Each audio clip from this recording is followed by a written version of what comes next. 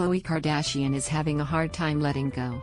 The 38-year-old mother of two celebrated a major milestone for her 4-year-old daughter, Tristan Thompson, amid the ongoing drama surrounding her and True's dad, Tristan Thompson. The proud mom got True a dazzling balloon display reading, first day of pre-K, this week. It featured 5 large colored pencil balloons with a stream of colorful balloons coming out of each of them.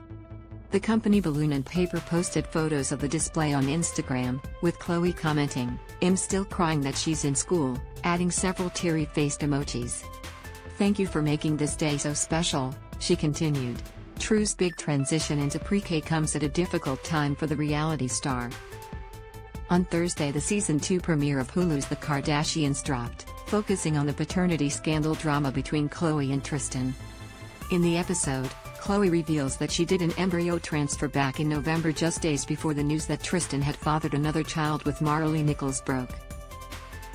She and her NBA player ex welcomed their son on July 28 via surrogate. The emotional episode showed Khloe detailing Tristan's betrayal and ended with the co-parents reuniting at the hospital to meet their baby boy. Though Khloe stayed mostly off social media the night the episode dropped, she did repost several supportive tweets from fans on her Instagram stories. She also shared that she's now heading to Milan, Italy, to see her older sister, Kim Kardashian, walk in the Dolce & Gabbana Milan Fashion Week show. "I cannot wait to see you in Milan, boo," Khloe says on Instagram stories, showing off Kim's new D&G campaign. "On my way, queen." Meanwhile, Tristan was spotted out with OnlyFans model Juanita JCB as the episode premiered. Khloe Kardashian shares son's birth amid Tristan Thompson drama on The Kardashian Season 2. This video is unavailable because we were unable to load a message from our sponsors.